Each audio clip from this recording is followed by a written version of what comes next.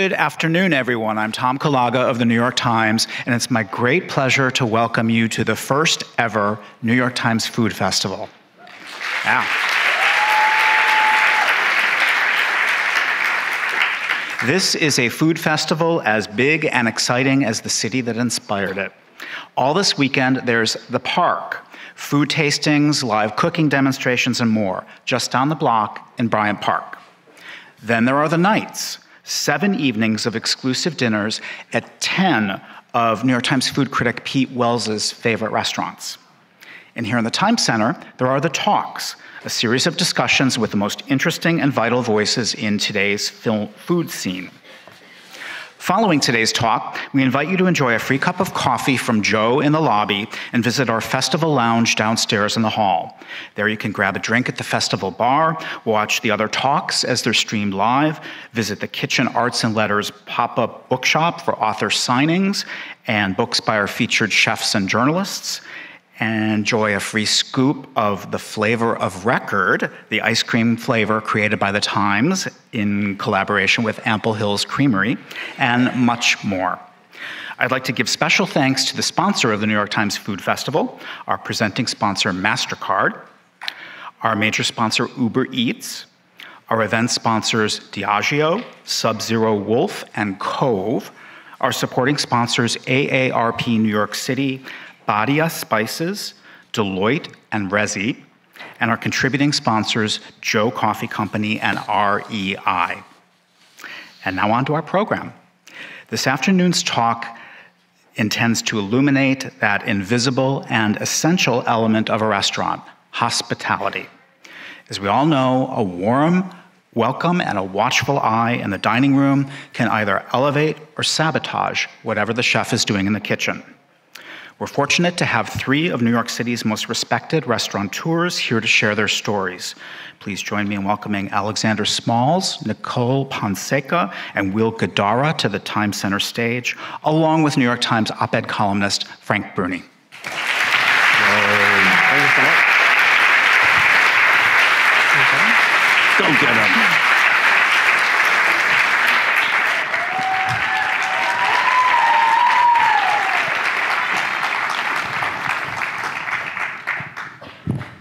Thank you all for joining us. Thank you 3 for being here. I'm going to chat with these fine people for about 40 minutes. In the last 20 minutes, you're going to have an opportunity to ask questions, and you're going to see microphones set up on each aisle. If you just line up behind them if you want to ask a question, and you can ask a question to any one of these people that you like. And then afterwards, Nicole and Alexander are going to be signing copies of their books downstairs. So please stick around for that or go downstairs and check that out. Thank you all again. They're trying to get your attention to take a picture real quick, just right Where am I looking? My contacts are so blurry. Okay. I wanted to start, we'll get into the weeds later. I wanted to start with a really general question. So we've all grown up with the age-old dictum that the customer is always right. And my guess is you've seen many customers take that a little bit too much to heart. How would you rewrite that dictum, the customer is always right, to get at what someone really should expect or demand when they walk into a restaurant? Do you want to go first, Nicole? Wow, you're awesome. Thank you for that question. Well, in my experience, I'm dealing with a gateway restaurant. And so I'm introducing food to people who've never had it before. I'm reintroducing flavors that people have grown up with. And in my experience, Filipino food is so personal to us. It's been very rare that we've seen it translated in mainstream restaurants. So I get that question or I get that comment, you know, this doesn't taste like I know it. And I can translate that to a critique of whether they like it or not. But I have to maintain that with 7,107 islands, there's 7,107 adobos, or pancits, or sinigang. So when I have this conversation with my guests, it doesn't become who's right or who's wrong or whose rendition of a dish is better. It becomes a dialogue about the culture, the cocineras, and the cuisine. Alexander? Well, I think the customer is always right until they're not. And And it's my job not necessarily to tell them that they're wrong, but to show them another way to have an experience. My experience, the experience I'm curating for them. So the best way to deal with a customer is not to be challenging or antagonistic. Usually people want you to understand the experience they're having. When I first introduced my brand of Southern food in New York in the early 90s at a place called Cafe Beulah downtown, I was creating fine dining, culinary African-American experience that a lot of people hadn't enjoyed, including a lot of African-Americans. So there was always a question of, well, this isn't the way my mother cooks it. This isn't the way I grew up eating it.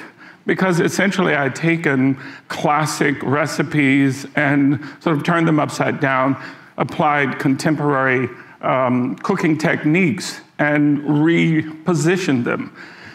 So that conversation had to be had all the time. And people are very possessive about what they're used to. So you have to bring them to why this is another interpretation of something that is equally good. And if you can do that, chances are you can meet in the middle and have a positive experience. Will, can I make it a little more specific for you? Can you tell us the story of a customer you had, maybe at 11 Madison Park, maybe at Nomad, wherever, who was one of the most difficult over the course of an evening to satisfy, and what you did that you felt was ingenious, creative, essential in diffusing that ticking bomb? You want a story of my genius. Well, yes, but I want it mixed with a story of our obnoxiousness. No, I don't. I mean, I think those are two slightly different things, because I think a lot of the time when a customer is maybe difficult in the beginning, it's less about who's right and who's wrong, and it's more just about the energy that they walk into the room with. It's something we talk about in our restaurants all the time, this idea that some people come with the most negative energy, and if we allow ourselves to pass judgment on them because of that energy, we might be overlooking like the biggest responsibility we have. Sometimes the people that act like the biggest jerks are the ones that just need the most love in that moment.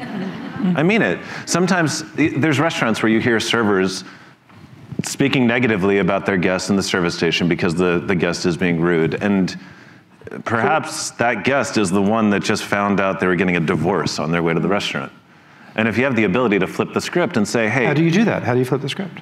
Just by maybe not receiving negative energy in a personal or emotional way and looking at it as an opportunity. This is feeling very Marianne Williamson. We're going to start chanting. Miracles. No, but I mean it. That is, I mean, listen, it should, because one of the things we talk about all the time is that hospitality is about relationships, and relationships, whether it's yours and mine, or mine and my wife's, or my dad and mine, or me and the guest, or me and one of the servers, they're all based on the same principles. And so that goes back to being right. If you try to be right in the relationship with your wife, you'll run out of the will and resources to win that marriage. And it's the same thing in my relationship with the guest, or honestly in their relationship with me. There's the adage that the customer is always right, and then conversely, there's restaurants where the chef thinks they're always right. Neither of those is correct. Hospitality is a dialogue. And hospitality thrives in the gray that exists between those two things. You are all restaurateurs. Yeah. But that also makes you particularly discerning diners. So to get at this question about what great hospitality is, could each of you tell me about a meal you've had, it could be recent, it could be years ago, in somebody else's establishment that experience to you was the quintessence of great hospitality? Nicole? I'm going to take a moment and think about that. I am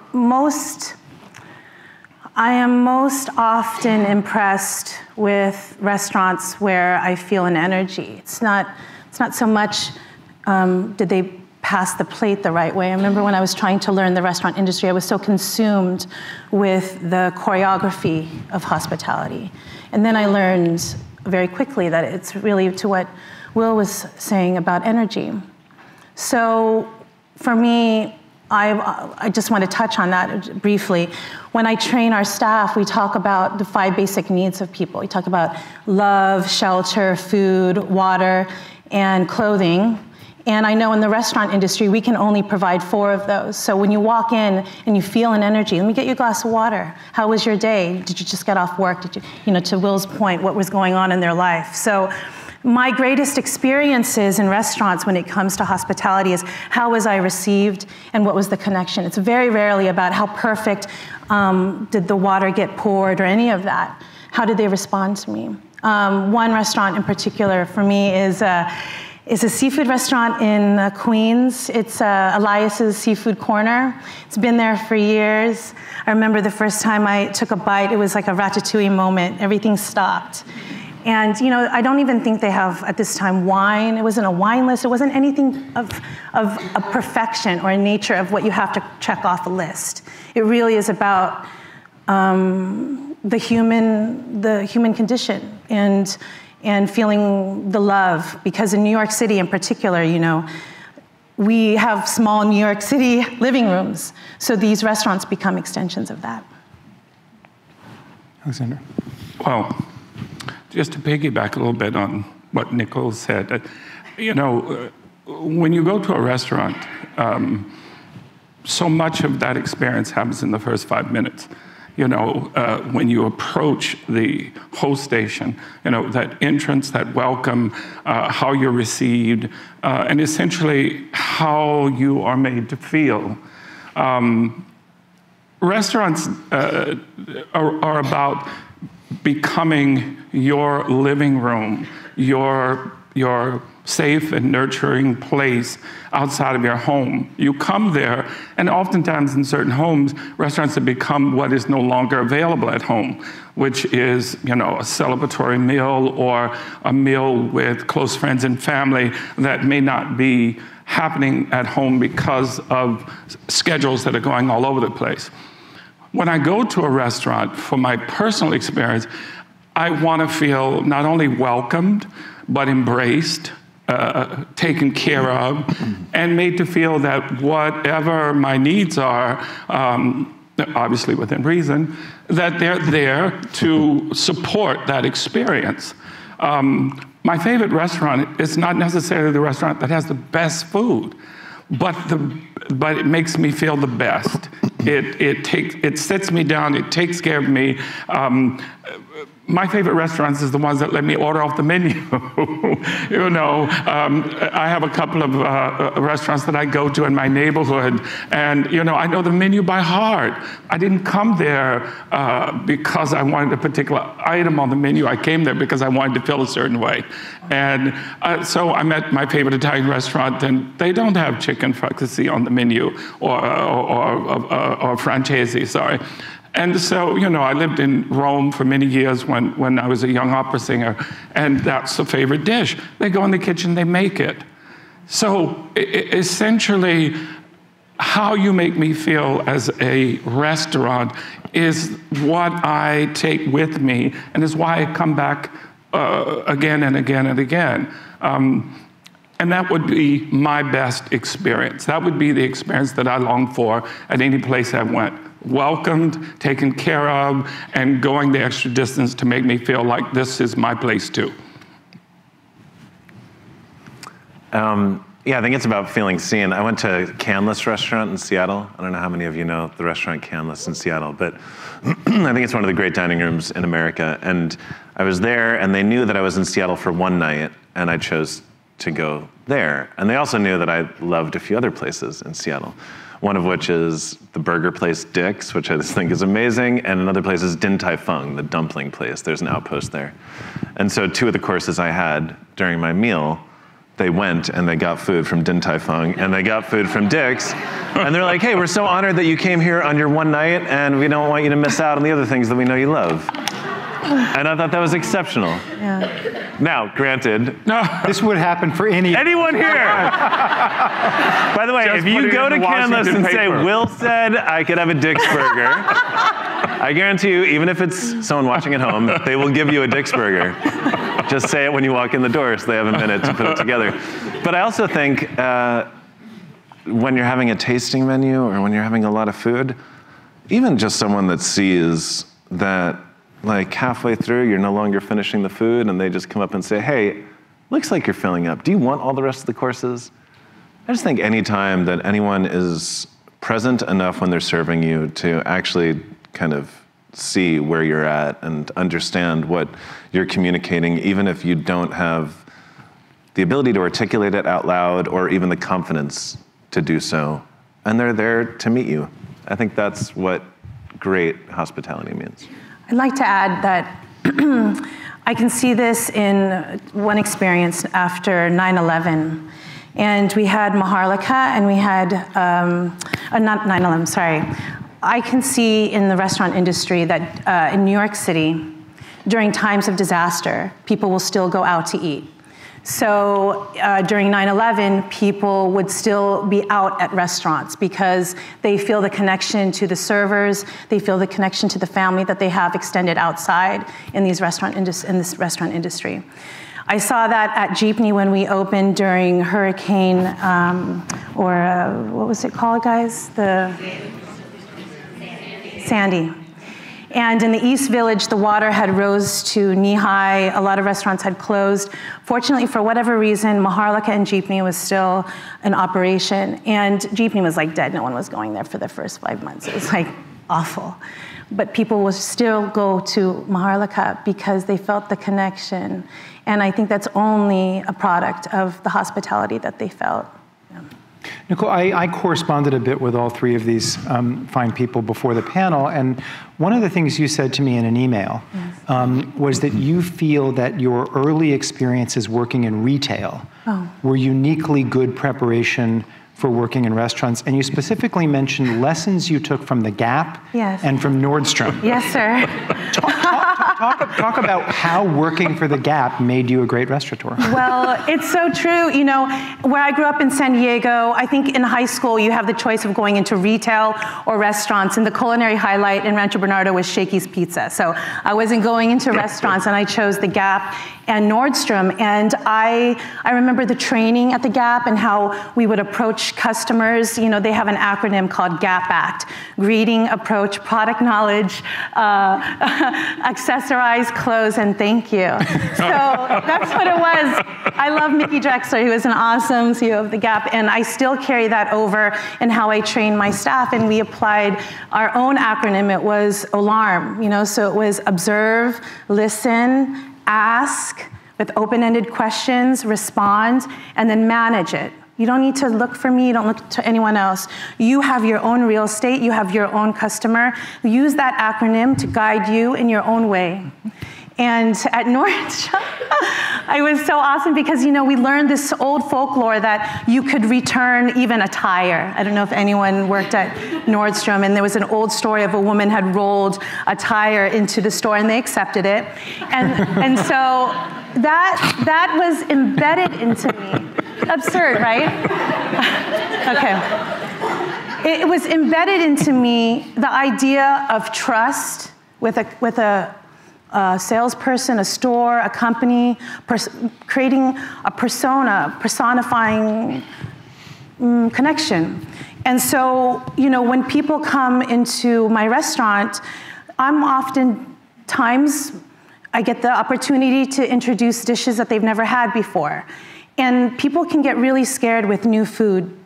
So I need to make them feel that they can come and try something and they can return it if they don't like it. That they can talk to me and say, ayoko naman, I don't like this. Okay, fine, no problem po. I can return it.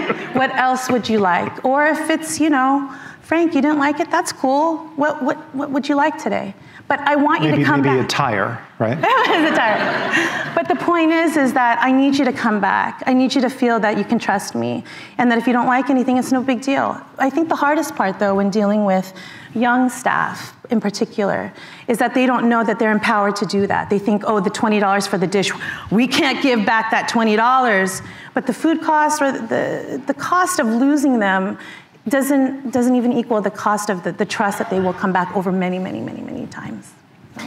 Alexandra, you made reference earlier rather humbly to being an opera singer. But in fact,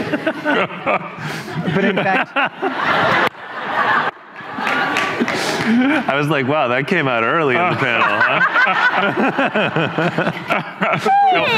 There'll be no demonstration. No, but correct me if I'm wrong. I believe you have both an Emmy and a Grammy to your credit? A Grammy and a Tony. Grammy and Tony, okay. I'm sorry. Working on the Emmy. Just the Emmy. We got to EGOT you. You got to do the whole, you know.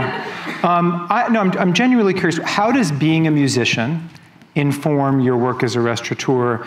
How does being an opera singer in particular show up and get reflected in your restaurant work? Well, I see myself first and foremost as an artist whose canvas is music. I started off playing piano and then singing, and then I set off on a career as an opera singer.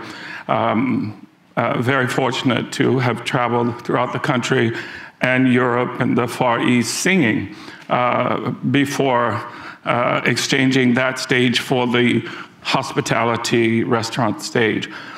So I think that my palette, if you will, is one of a person who is artistic.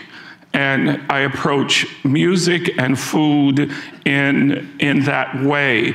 When I decided to essentially, in the early 90s, change arenas, change stages. I went from the opera stage to the restaurant stage. It was also because I had a long history cooking and hosting in New York, giving salons and parties. Friends of mine, because people wanted my party at their house, essentially had cards made up for me. And between singing engagements, I was doing people's parties, and I loved it. It was just, nothing was more satisfying to me than singing, than throwing parties and creating an ambiance that was special. And so I took that sort of artistic expression, eye for detail, lyricism, and ensemble work into the hospitality arena, into the restaurant arena. My ideas about food mirrored the travels that as a young opera singer took me all over the world. And what I realized, because again, I was dealing with a palette of my food that I grew up with, that I could take those recipes and those ingredients and I could give them new life and create a new canvas for them. When I understood what I considered the difference between cooking and fine dining was to curate a flavor profile and an experience that allowed people to engage on every level, from flavors to textures. And I think I did that because I had a creative, artistic background. And so that it informed music for me, and then it informed culinary. Yeah. Will you have written a bit in various places about your thoughts on hospitality? And I think it was something you wrote for Fast Company about your time early on at Tribeca Grill. And you were doing a lot of the adding up of figures at the end of the night, and you noticed which servers were getting the far better tips, and you came to some conclusions about how they differed in their performance with others. I'm smiling because Frank Bruni read an article that I wrote. And I'm just feeling really good about it. I emailed him a link to the article. It wasn't attached. Full disclosure. But he read it, which is big for me. But that other attachment didn't. I know. No. But could you talk about that? It was really interesting. Thank you. Yeah, one of my first internships was at Tribeca Grill back in the day. I was going to school and my summer internship was there. And my job was management intern, which meant I had virtually no real responsibility outside of teaching the managers how to use Excel, which now my interns teach me because Excel seems to change every few years. And And then a bunch of servers either left or were fired, and I was made a server on the floor, which was kind of a dream come true. Especially, this was 1999. Tribeca Grill was like everything at that point. And so I did what I think most people do when they want to excel. They try to figure out who is the best at what they're doing, and they try to emulate those people. And there was a group of servers there, and they were like ninjas. When they were at this table, they knew that that table needed dessert, that one needed to get water, that one was waiting on check, that one needed to be mise before entree. And they had this Keanu Reeves in the Matrix-like ability to figure out like what needed to be done when so that it would be the most efficient dining experience possible. And I got pretty good at it. But to Frank's point, at the end, in any restaurant, you fill out your tip sheet, and you see who's bringing in the most tips. So you'll see number of tips, number of covers, and those people weren't making the most tips. There was another group that was serving less people and making more money. And so I started studying them because I was kind of confused. This other group, their superpower, I say superpower a lot because I think it's important in work to know what your own superpower is and lean into that. Their superpower was that when they were at a table, they didn't care about anyone else in the dining room. They were so focused on the people that they were serving that they created experiences that were much, much more memorable for those people. Now, granted, the turn times were longer, they didn't serve as many people, maybe you didn't have a fork when your entree came, but people felt loved, they felt seen, they felt a true sense of belonging in the restaurant. And that's why they made more money than the other ones. If I remember correctly, you also observed, and I may be getting this wrong, seriously, you also observed something else that I was fascinated by, which was they were not the chatterers. Isn't that right? The waiters, you're talking about the ones who were getting... Yeah, they didn't need to necessarily be over there chatting. It was just like, we talk about being present, I think in this day and age, being present, it's like a platitude, it's overused a lot. For me, being present just means caring so much about the thing that you're doing that you stop caring about everything else. And it doesn't mean you need to talk a lot. Honestly, sometimes talking a lot is just annoying. Everyone's been in a restaurant where the server just won't shut up. It's just about when the server's there, you know that they're not trying to run away from you. And that feels good. You are all, I mean, you've been in this for years. You've all been restaurateurs during a period of incredibly swift and extensive technological changes. I mean, in terms of the implements people bring to the table, in terms of the way people make reservations, all sorts of things. How is technology making it easier to provide great hospitality, and how is it proving to be a great obstacle? Any one of you. I mean, just from operations and systems, it's cleaner ordering, maintaining tickets, understanding timing, certainly being able to audit and monitor sales away from the restaurant, because before it used to be you only could access the POS data, point of sale data, when you were in the restaurant. Now with the technology, I could be in Aruba, I could be anywhere, and I could see what Topher served, who's, and with the cameras I can monitor the restaurant. So that opens things up, I would say, as a restaurant owner, have better balance of life and to tighten systems. But what I fear is the advent of more technology for front of house so that we stop interacting with each other, so that you order at McDonald's or you order the sushi, you don't really need to interact with anyone. No, this isn't anything new. We had automats in the 50s. People just put the nickel and get the food before, but it's really one of the last moments where we can share with one another, where we can have a conversation, where we can, hey Sam, how's your day? And I'm fearful how that creeps into the beauty of hospitality. But I think it's a little bit how it, I always used to hate technology in restaurants because I felt it interrupted the human connection, and we literally would put all those screens behind a wall so that you wouldn't see the glow of a computer screen when you were in the dining room. And I hated the idea of an online reservation because I was like, no, I want to talk to them on the phone. And then one time, I think it was my aunt, she was like, I tried to make a reservation at your restaurant and it was the most annoying thing possible. I was like, go on. She's like, I called and I waited on hold for a half an hour and then they said that they were full. And I was like, yeah, I guess that actually is the experience. And then Uber came out. And then I realized, you know, back in the day when the Uber driver would show up, they'd always call you right when they got downstairs, and it was the most annoying thing in the world because this technology was designed so you no longer had to talk to people. I think I started to realize, like, when I'm in an airport in a foreign country where I don't speak the language and they have one of those screens such that I can order, I'm so comforted by the fact that I don't need to. But don't you want the discomfort when you travel to a little bit of that, to be like, I need help, and to. There's plenty of discomfort. I'm just saying all restaurants, all restaurants are not created equally, and I think that there's some where I want as much human connection as possible, but I don't think that every restaurant experience, or every food experience rather, should have the same amount of human interaction. Okay. I think it just needs to be, it's like with great power comes great responsibility. Oh. I think the key is who monitors it, when does it stop?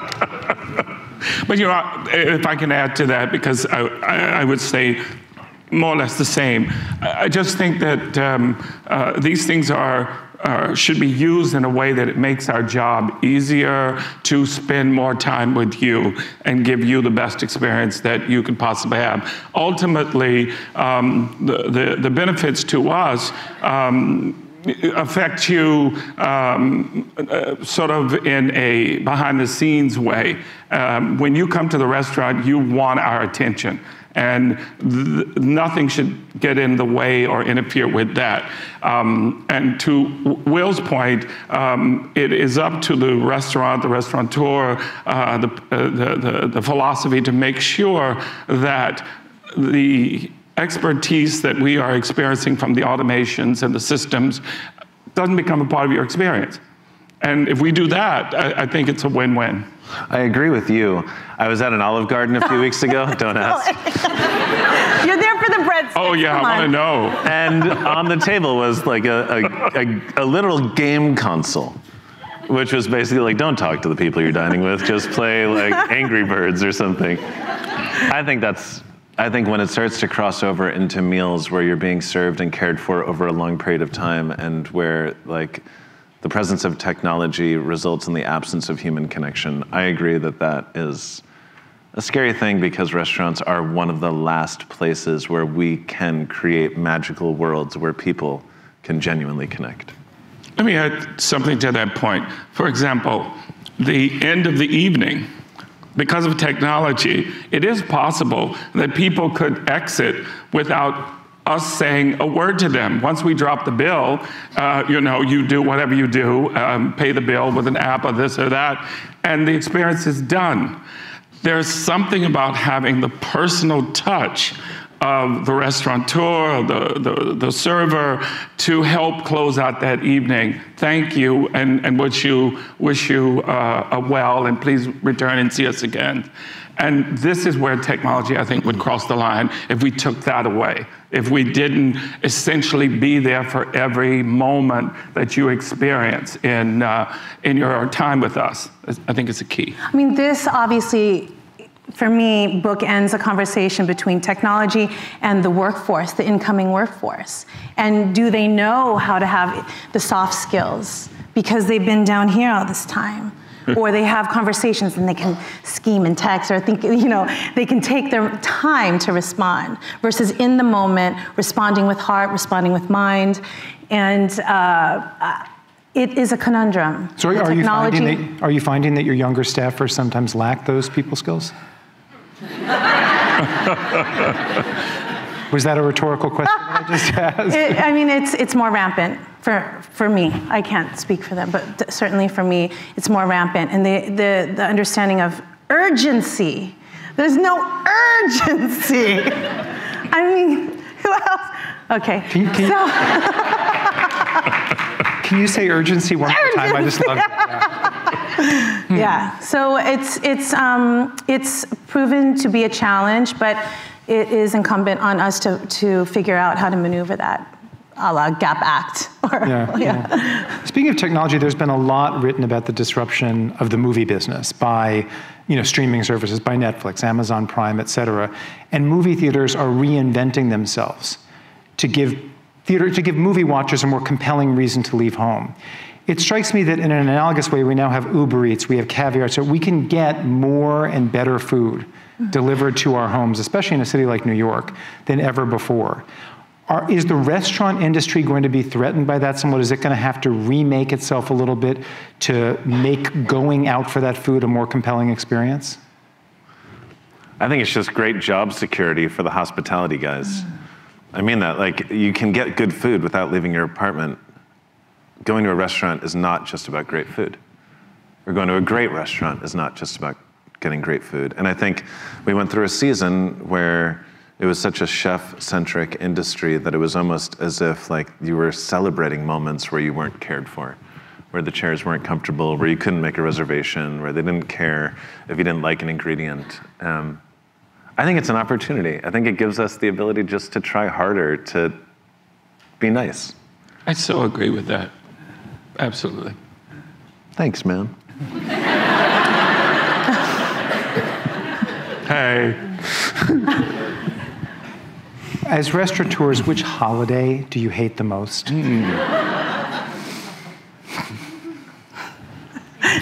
Valentine's Day.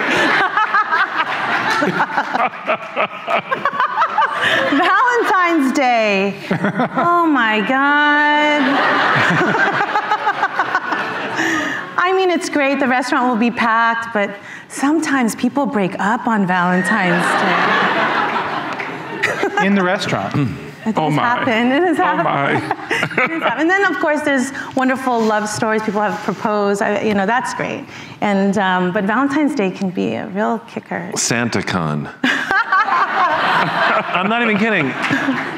The Nomad Bar, we literally will close on SantaCon, but then there's that group of just who are like, wouldn't it be cool to go to 11 Madison Park on SantaCon? I just think the worst people in the world become far worse on SantaCon. So. Oh, I have to have one. Yeah. Well, Valentine's is taken. You know, I'm not sure that I've always known what to do on St. Patrick's Day. For some reason.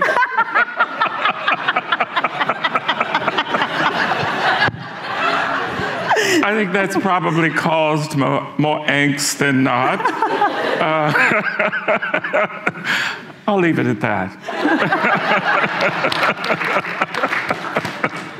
Okay, from light to a little bit more serious. I want to ask a Me Too question. So back when I was the restaurant critic, and it was a more innocent era, I think, one of the ways I would always know I was recognized in a restaurant is that frequently whichever server I had until that moment was replaced by the most attractive young male server they had in-house. And that person was often flirty, which was fine. Flirty is a more loaded thing these days. Do you talk to your servers about certain lines that need to be observed and certain sorts of issues related to how they interact with diners on that front? I'm just trying to remember if I ever did that to you when you were in one of the restaurants. No, you didn't have to because you were there. Thank you. Does that end the article? I mean, I feel like maybe we run different types of restaurants.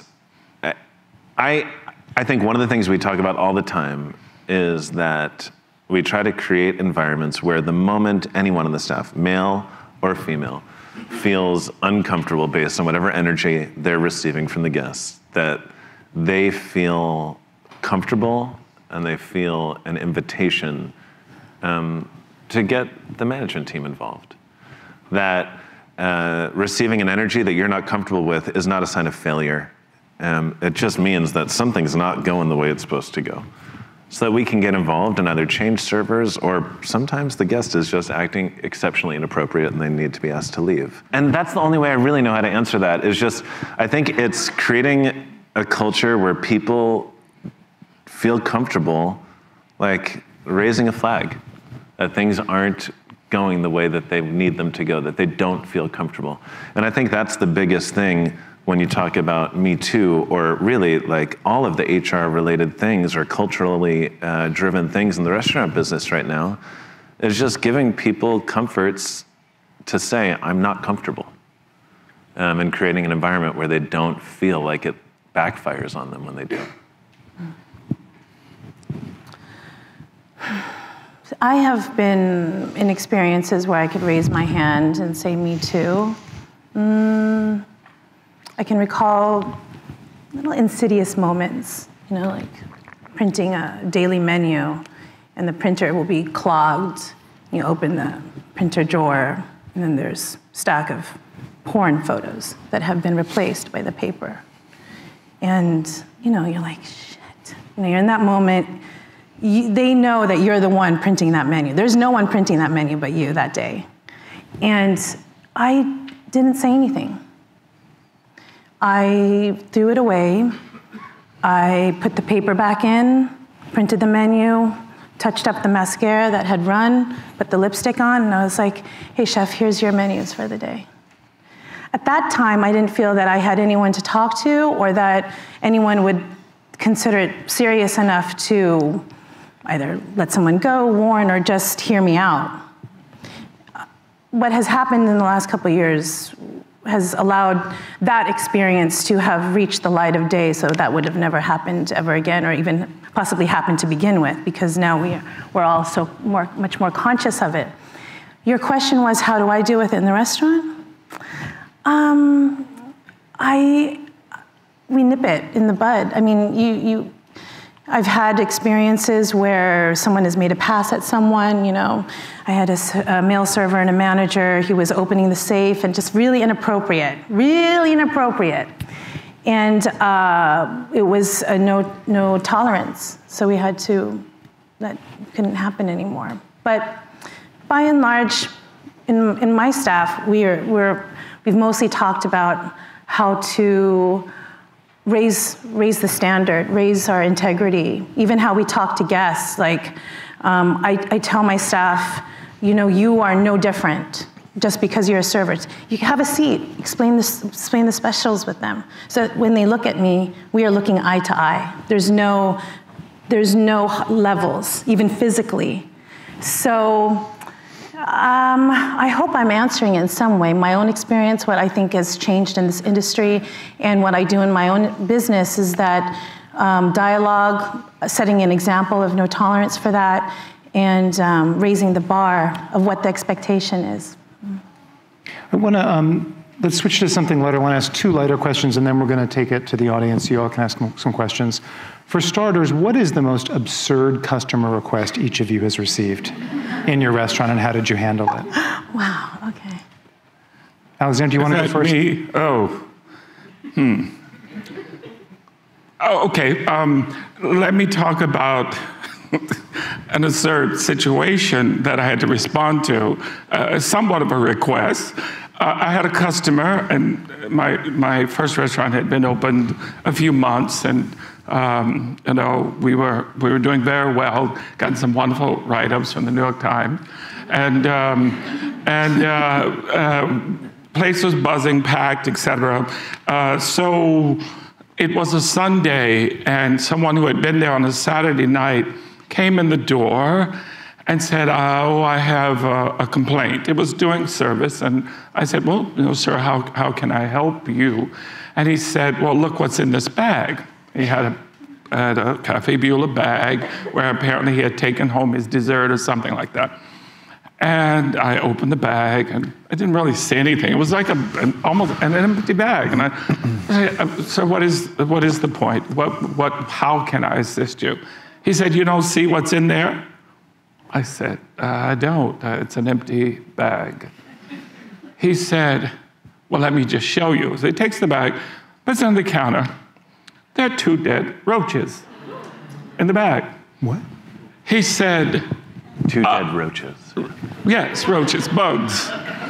So he said, I want a refund because I got home and these roaches were in this bag, and I want my money back. I said, for the whole meal. He said, no, for the dessert. I said, well, where's the dessert? He said, well, I ate it.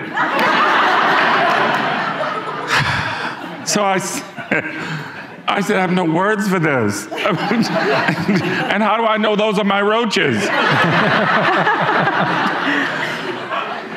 So, you know, I just said, it would be my pleasure to buy you dessert. So sorry. He said, thank you. I gave him, I think it was $10. And he said, I'd like to make reservations for next week. It was your hospitality, brother. That was a trying moment.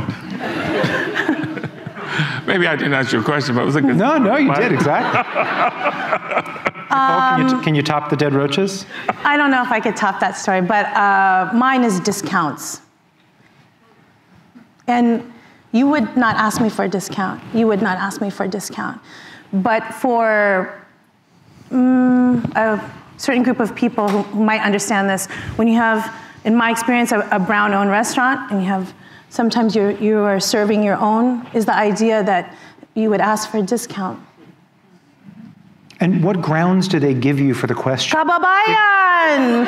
We're together. We're countrymen. Homegirl. I'm a homegirl. Give me a discount. No, see the absurdity that is on your face right now. I wish I could. We get a photo of this. Because you would not. Because honestly, it seems absurd. I would not go to your restaurant and ask for a discount. But it's very common. So that is the absurd. But you did have a senior citizen discount, didn't you? I have a military discount and a nurse discount. So I'm a nurse.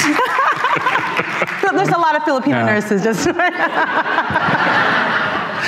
you give us your answer. In the meantime, we're going to go right after your answer because we're running out of time to audience questions. So if the microphones can come out and people can start lining up, that'd be great. No, I mean, I love, the weird requests are sometimes the most fun because we try to figure out whether we can make it happen. I think some of them are just impossible. Like, I'd like a vegetarian menu, and this is like December, and I don't eat root vegetables. Like, all right, here we go. But even then, we still like to make it happen. But I was actually just out in Chicago, and I was talking to some friends of mine who work at Alinea, and there was a great story there where this guy at Alinea back in the day, they had two menus, a 16-course and a 32-course, taste and the tour. And the guy signed up for the tour, and he gets there, and they're like, sir, we're gonna begin your menu, and he's like, I'm gonna stop you right there. I'd like a steak. And they're like, sir, chef actually has a 32-course menu prepared for you. He's like, I don't want a single one of those courses. I just want a steak. So the server goes back to the kitchen and says to Grant, like, dude, and he's like, yeah, we're gonna make a mistake. And he sends someone out to, like, I don't know, where you can get like a big copper roasting pan and just does, I mean, Grant worked at the French Laundry. He knows how to cook an amazing steak. And so they bring him out a porterhouse for two, and the guy just tucks into it and demolishes the steak, and he goes, son, and the server goes over, he goes, that was the best damn steak I have ever had in my life. Now bring me all 32 of those courses. yes.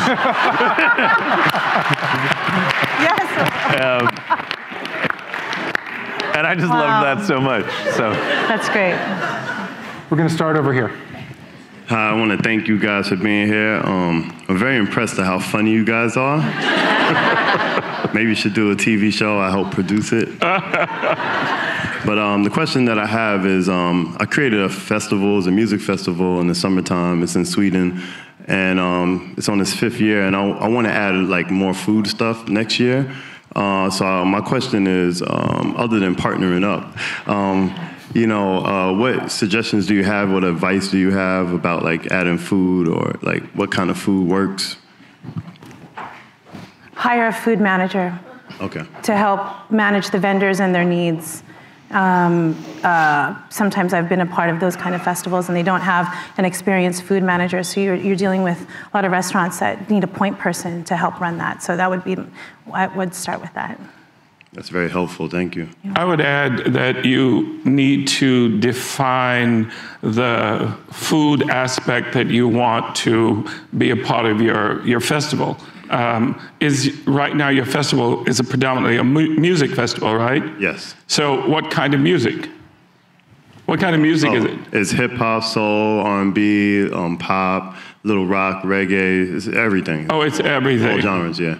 So a smorgasbord. You could go from country western all the way, to what is typically soul food.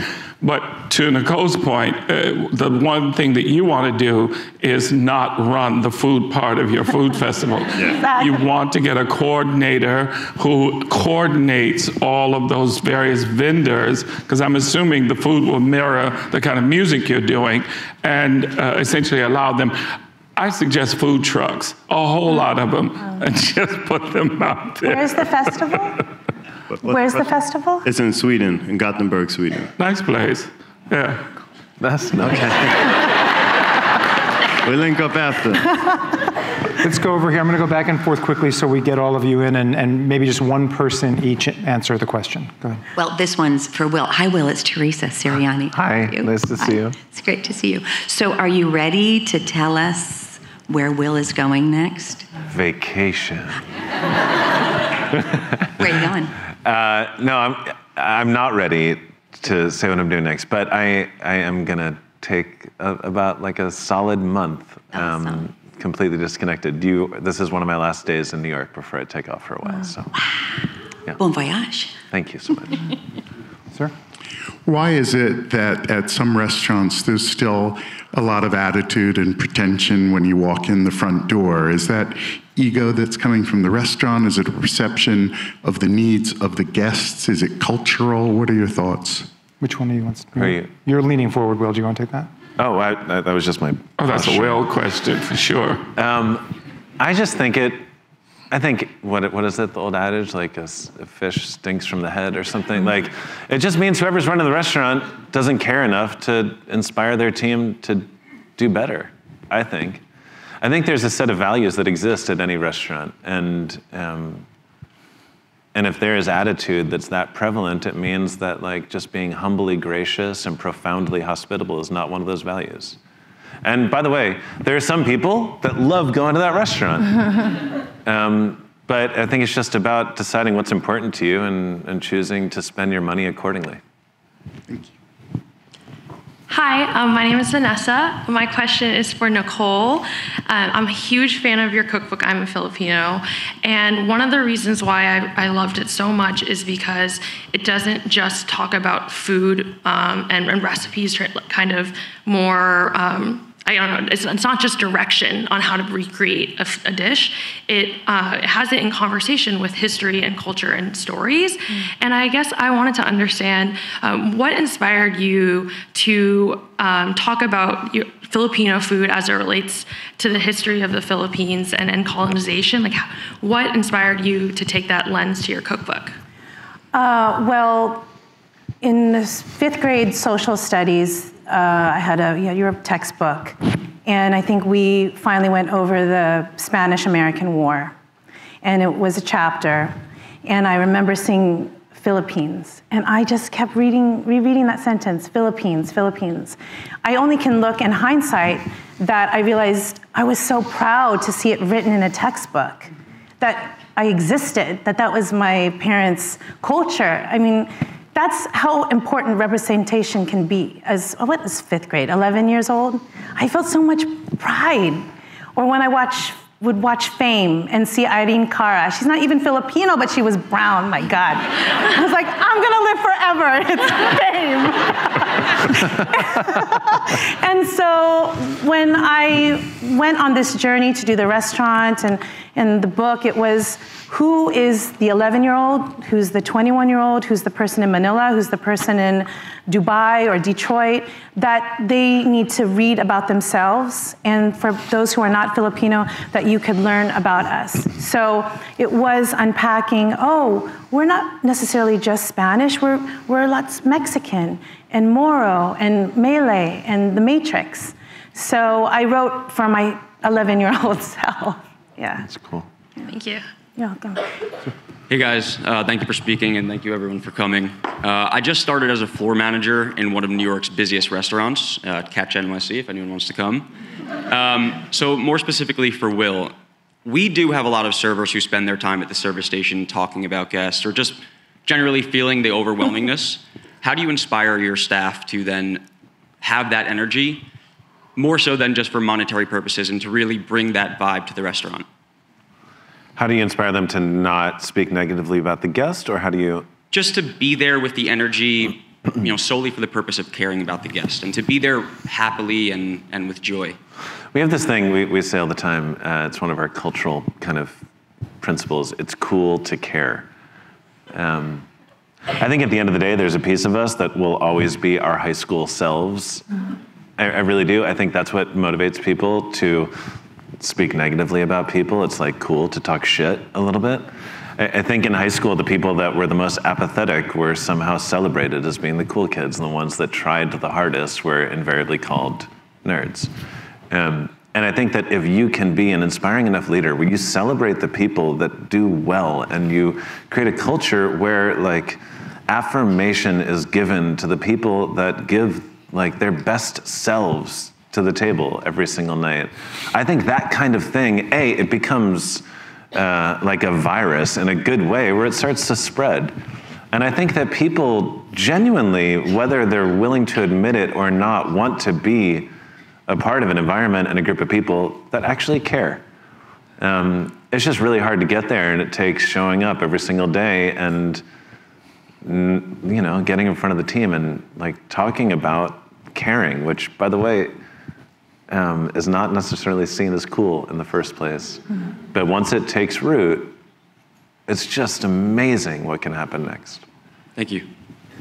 We'll go back over here. I apologize for even saying this, but they're going to start giving me this soon. So if you could we'll get to the 5 of you, can keep the questions short and the answers short, and we'll just kind of lightning round it. I'm sorry, thank you. So I was just wondering, in this era where kind of everyone may consider themselves to be a restaurant critic through Instagram or Yelp or whatever internet source, has that presented a different way that you look at hospitality or a new challenge in your restaurants? It could be for anyone. Alexandra, why don't you take this one?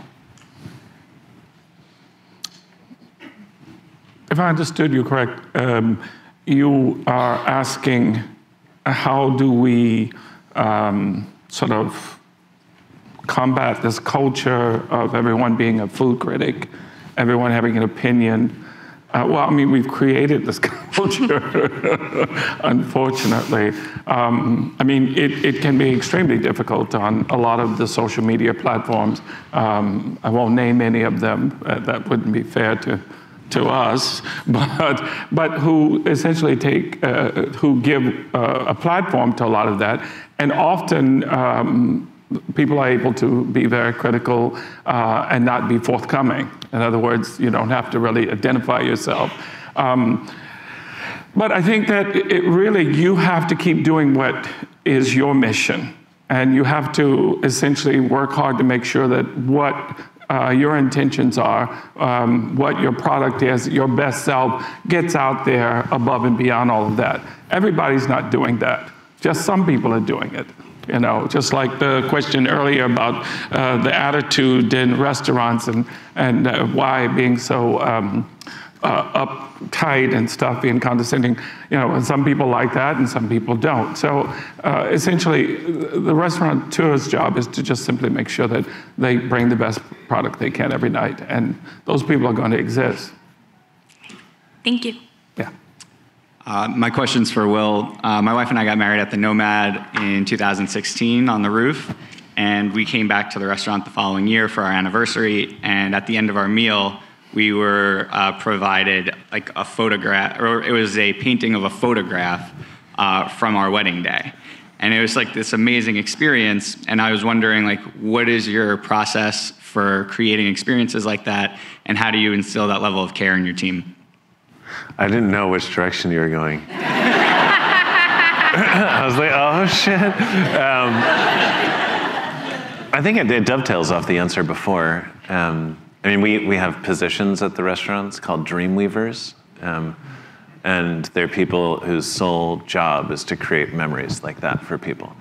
And they don't necessarily need to come up with all the ideas. Anyone can come up with them, but they're the ones that execute them, and we hire them from Parsons or FIT. Or here's the thing: when around the holidays, there's people that like to give gifts, and there's those that like to receive them. I believe that both people are just as selfish. I like to give gifts, but if I were to give a gift to you, and it was a good gift, and the look on your face when you get it, I'm like, yes, I crushed it. Whoever came up with that for you, I don't know who it was. I guarantee you they were celebrated in front of the rest of the team for having come up with the idea, which that on its own is addictive, being celebrated in front of your peers. But they were also probably creeping in the corner of the room when you received it, just because they wanted to see the look. Because that, you talk about what do you need to do to fill your gas tank so that you can keep on pushing. That look probably filled their gas tank for a month. Thanks for getting married at the moment. Hi, for Will.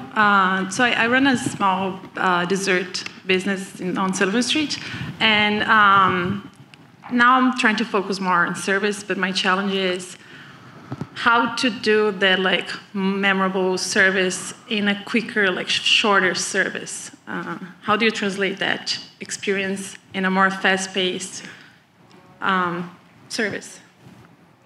I think there's the two things. Okay, what he got, the illustrated version of the photo, that's a little intense. But we also have a toolbox. We call it a toolbox of very, very quick, easy things that we do in advance. And let's say you turn over the plate, we see you turn over the plate, we'll give you a card that says where to buy the plates. Or let's say you're a tourist, you're in town, you're asking what other restaurant to go to. We already have cards that say some of our favorite restaurants. Let's say we see that you have a cigar, we have a little map, we show you where to go smoke the cigar, or whatever it is. You can come up with cool stuff. And you do it in advance, and I bet there's ideas that you could come up with pretty easily, and it's almost like your mise en place. If you have it there, then you can just go. But I think the other thing is just what I said before about being present. I think eye contact and a little bit of patience in a fast-moving environment is the most profound hospitality you can give. Thank you. Yeah. We're over time, but if you guys can be really quick, we'll do these last two. Okay. Hi. So I'm actually a hospitality major in college. And I was wondering, when you're managing so many employees and they're all very different, how do you work to both manage all of the different personalities at once, and also how do you both be their friend and earn their trust so that they feel like you're approachable, but also for if they make a mistake, you have to give them constructive criticism, and just how do you balance all that? Nicole.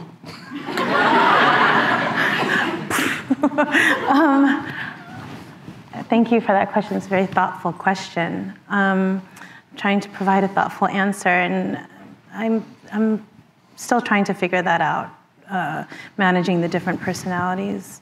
The environment, I think, is what's most important, and the people that they work with and work for.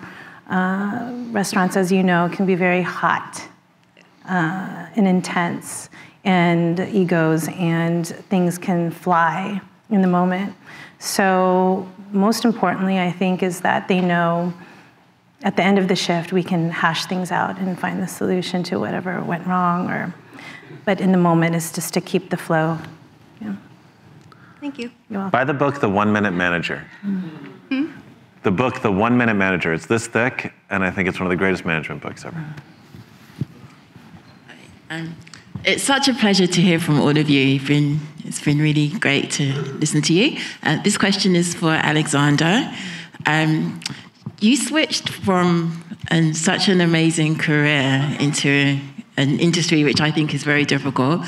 What is it that I'd be interested to hear in? What is something that you found so rewarding that kept you going? Something related to hospitality that you've just made me think, yes, I want to keep going at this and continue in this field.